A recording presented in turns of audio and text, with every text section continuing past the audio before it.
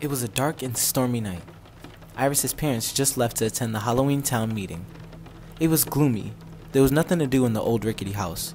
So, Iris sat on the lavender couch set in the middle of the lightly lit living room, staring out the window until she heard a slight creak of a door. She looked over smoothly to listen again, but there was no sound. She turned back to the window. A few minutes passed, and she got bored watching the rain slowly drop to the floor. Iris began to wander around the living room. She thought to herself how easy it is to notice details once you actually have the time to. The sound of the grandfather clock chimed gently in the background as she sat on a desk filled with stacked newspapers. She began to read the cover, curious in that moment about the latest news. Iris didn't care much for the news or new trends. To her, it was overrated. The title was big.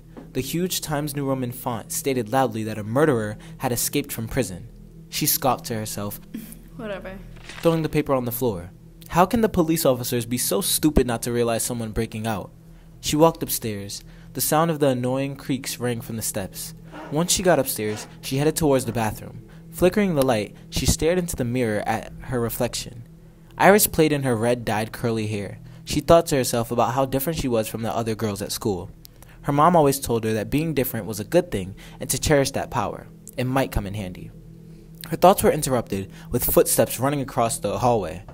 Her face broke into shock, and she accidentally bumped into the bathroom vanity. The hairspray and the bathroom necessities all fell to the floor. She looked quickly out the bathroom doorway. What the hell was that? She thought to herself. She waited to see any movement in the dark or other alerting sounds. There was nothing. She walked out of the bathroom, turning on the hallway lights to look around and saw nothing. Her breath and heart unsteady, she tried to calm herself, breathing in and out a bit. She began feeling like a person was watching her. She turned and she found a shadowy figure that almost looked like it could be a person, but as she blinked, the figure was gone. She began to rub her head, thinking that it was all just a mental thing. She makes her way into the kitchen to grab a cold bottle of water. As she opens the refrigerator, a man grabs her by her neck and begins to start strangling her. Iris grabs the water bottle from the already open fridge and pokes the man in the eye, gets loose and then makes a run for her bedroom. But before she makes her way to the room, she turns back and looks at the individual. His face looked awfully familiar. Then it clicked with her. It was him, the guy who escaped from prison. She quickly closed the door as she heard him screaming in pain after being poked in the eye with the bottle. She ran to her bed to grab her phone, only to realize that her phone was still on the kitchen table. Oh my god, why is this happening to me? She started to panic, grabbing her hair, thinking of a plan as she looked around her room. Weapon, I need a weapon. She thought to herself what she can use, and just then she heard loud footsteps booming up the steps.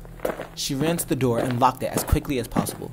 Iris turned around to notice an old wooden brush given to her by her grandmother. The brush was thick and bulky. She patted it in her hand. This will do. In that same second, she jumped to the noise of banging on the door. Boom, boom, boom. The sound got louder with every hit of the door. She backed away, thinking of a way to escape. The banging got louder. She noticed the doorknob slowly twisting while the banging continued. Iris could feel a drop of sweat sliding down her forehead. She turned toward her window. The dark sky was staring back at her, almost like an evil spirit laughing at her attempt to stay alive. The door banged open. Iris turned around while letting out a sudden gasp. There he was, standing in the doorway. For a second, it was quiet. A nervousness came across Iris, making her knees go numb. The man charged towards her, jumping over the bed. She screamed and moved toward the walk-in closet. He followed her. Iris hid behind a row of long jackets and coats that linked all the way to the floor. Stay quiet, she thought, holding her mouth and the brush in the other hand. He creeped through the closet. Quiet footsteps sounded louder with every step he took. He was getting closer. He started to bang on the racks with other clothes to see if Iris was hiding there. He found nothing. Iris held her breath as he stepped right in front of her. She stood, still as possible. A few moments passed. The man yanked Iris out of her hiding spot. Iris screamed. The man held her arm and held up a silver knife. Look what I got from the kitchen, he said in a raspy voice. Iris felt a tear overflowing in her eyes. She was not going to die today. She kicked him in every man's weak spot. As he stumbled back, she took the wooden brush and smacked it against his face. He fell to the floor with a grunt. Iris ran out of the other side of the walk-in closet. She headed towards the kitchen, running downstairs, skipping steps. Go, go, go.